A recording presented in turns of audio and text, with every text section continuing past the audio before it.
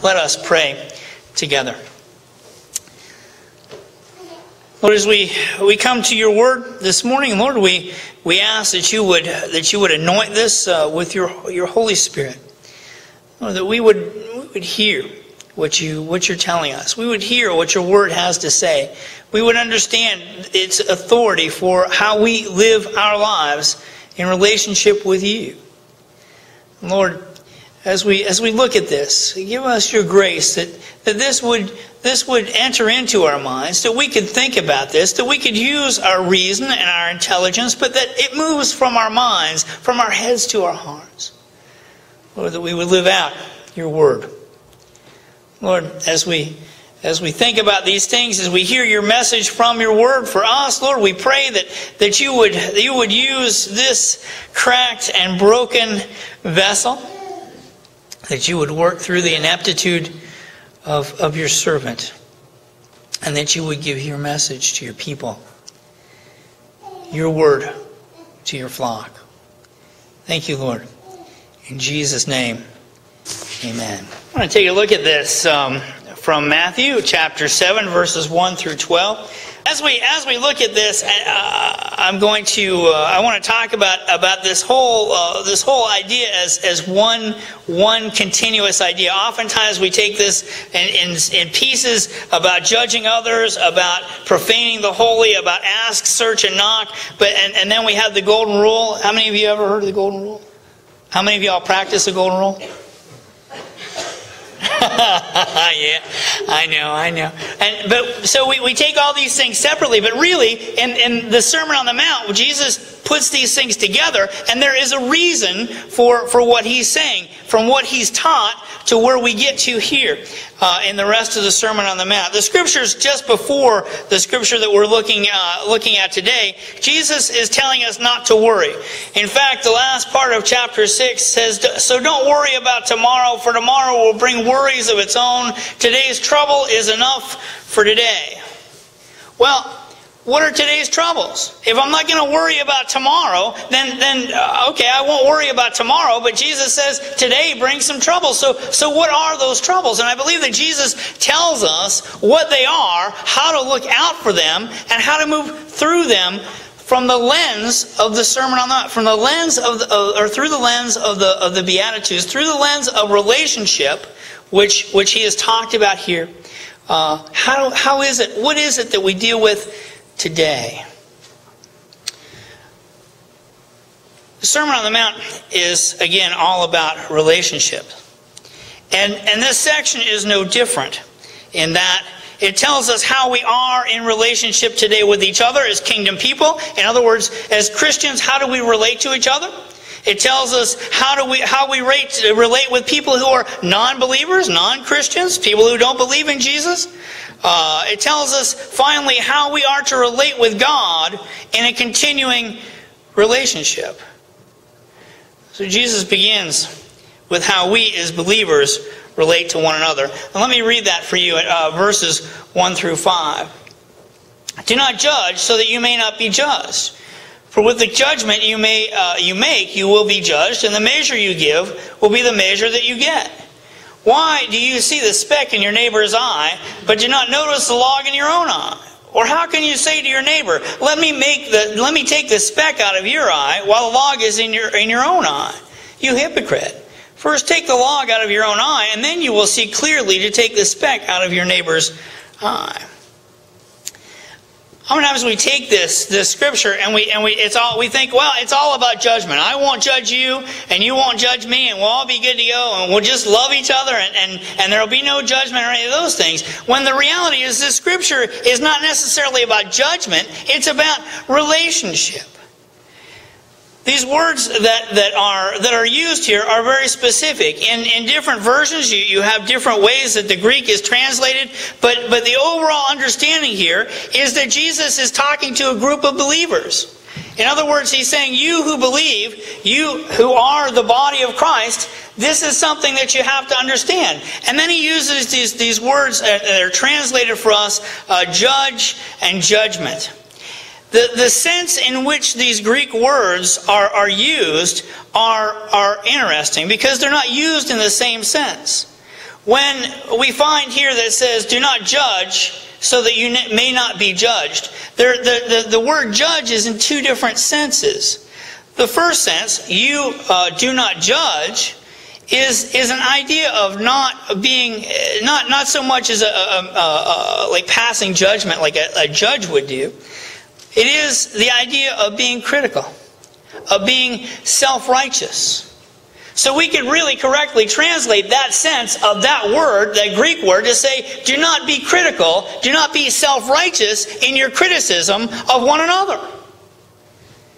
The second part of that, so that you may not be judged, places again a different sense of the word in which it is a passing of judgment, like a judge might pass down on someone. So what this is beginning to say is that don't be self-righteous and don't be critical with each other, because there is going to be a judgment by God in that situation.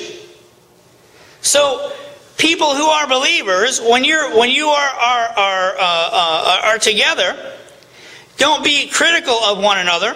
Don't be self-righteous with one another, because then you will be judged by God. God will pass judgment on that, and His judgment will mirror your activities. And that's pretty interesting to me. Because this idea is all about relationships, both as believers and our relationship with God. How does that look? I mean, that's easy for me to say. The Greek words in their senses, they blah, blah, blah, yada, yada, yada, don't be critical. What does that look like? Let me give you an example. My son is not going to like this. I love you. The other day, my kids, they get up in the morning and they know they got to brush their teeth, right? So they get up and they know they have to brush their teeth.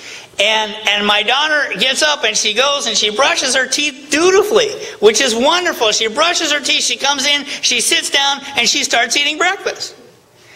And my son looks at her and he says, wait a second.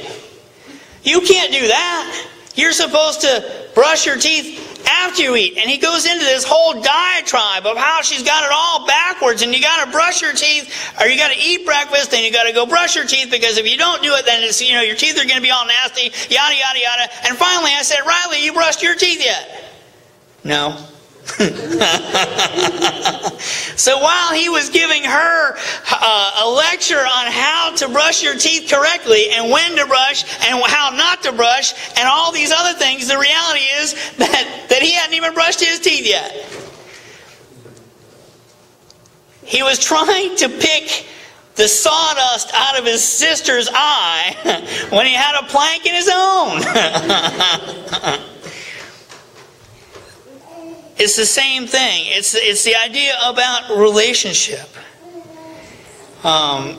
This is a call for Christians to pursue and develop and mature in their own relationship with Jesus Christ. And this is evident in this scripture when it says, Jesus says, you got to work on your own plank. Before you're critical of everybody else, before you pass judgment on everybody else, before you self-righteously say, hey, you're not a good Christian, or you need to do this, or you have to do that, or this isn't the way you're supposed to live your life as a Christian, before you do that, you better take a good long look at your own life. You better develop your relationship with Jesus Christ in your own life, so that before you give your sister a lecture on when and how she brushes her teeth, your teeth better have been brushed. Right?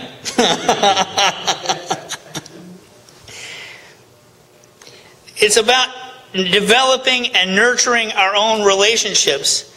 It's not about whether it's okay to judge others, because that opens the floodgate to something called relativism.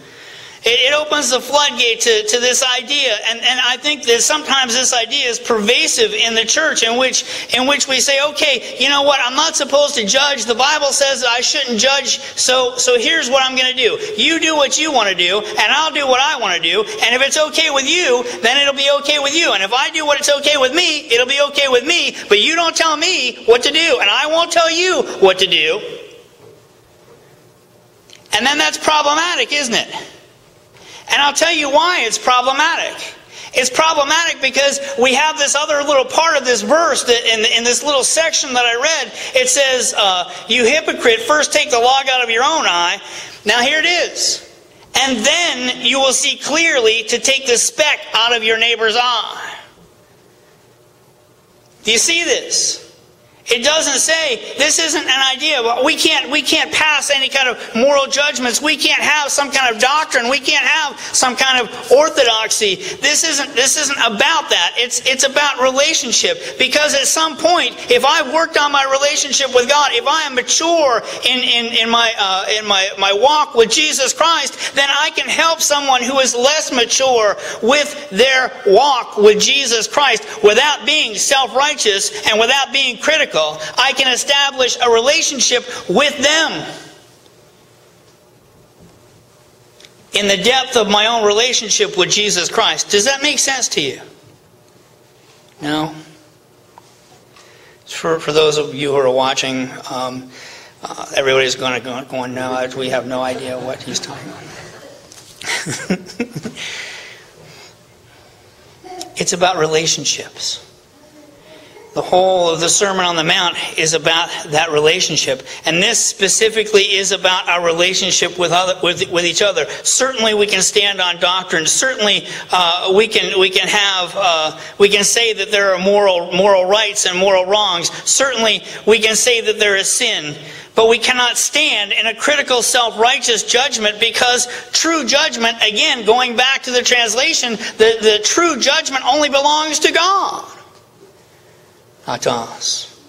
We can say that there are right things. We can say that there are wrong things. We can say that the Bible clearly states that there are things that with sins that we have to avoid and things that we can't do. But before we are critical of one another, we have to look at our own. A good friend of mine who is an alcoholic.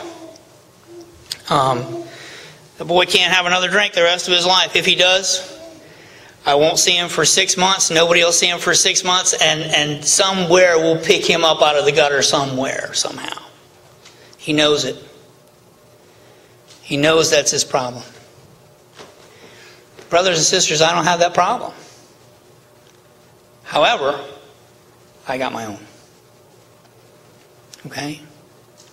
So when my friend calls me and he talks about alcohol, or he talks about what he thinks he wants to do this weekend, guess what I can gently do? I can remind him about who Jesus Christ is in his life. But see, then I can call him up and say, brother, I'm having this real problem in my own life, and he knows it. And he can gently remind me, this is what Jesus has brought you out of. See how that works? It's talking about relationship, both with God and with one another as believers. But Jesus also begins to talk about another kind of relationship, and it is the relationship that we have with the secular world.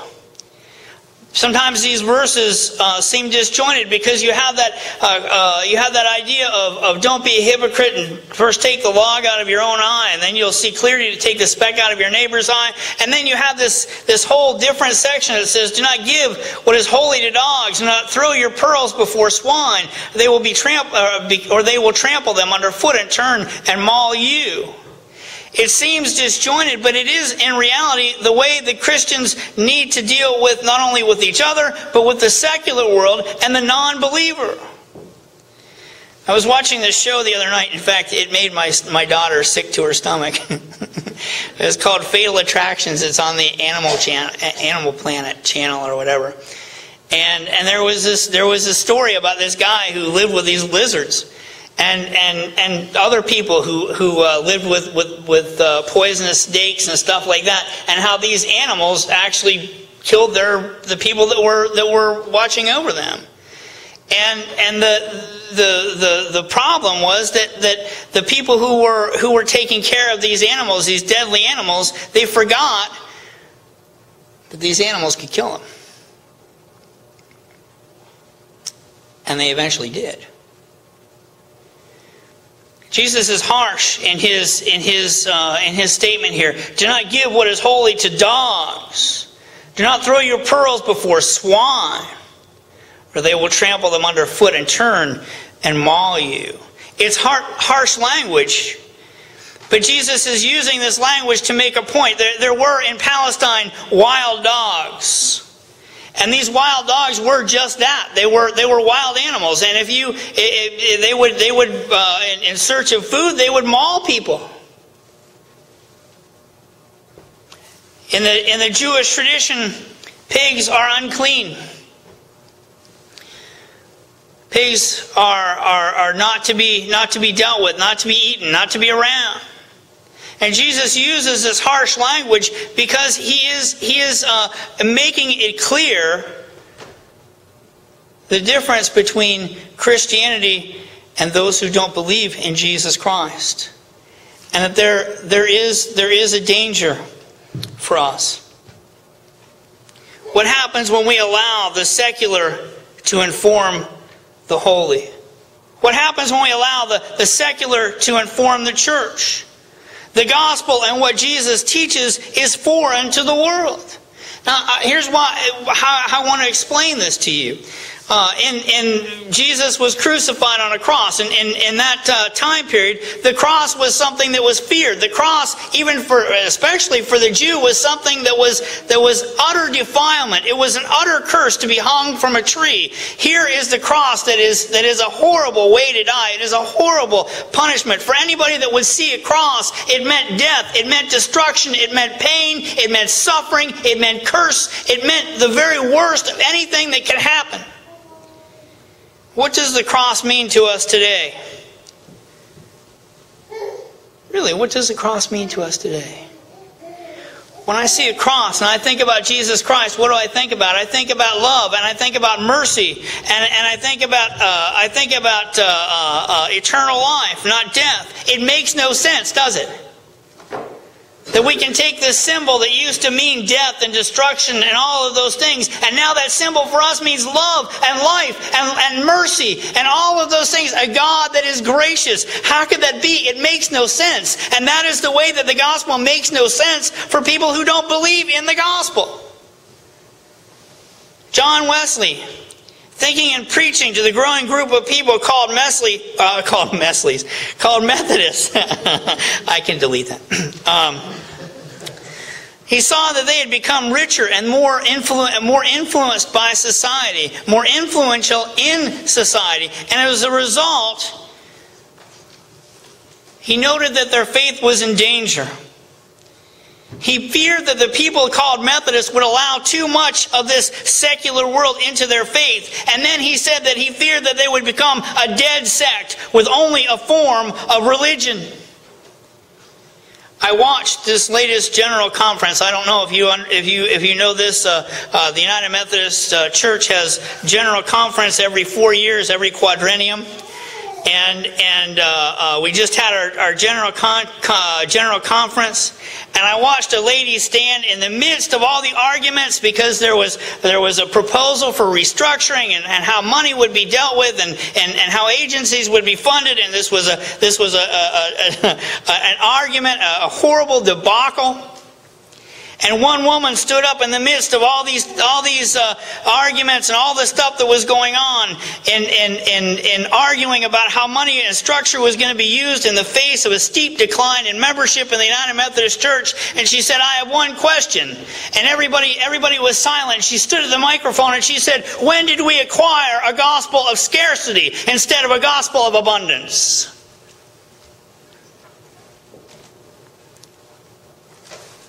When we allow the secular to inform the holy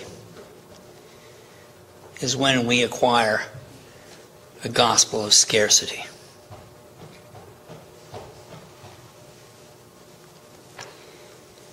When somehow we get to the point that human systems and minds can save or inform the church better than God can, Christianity gets mauled, and the gospel trampled.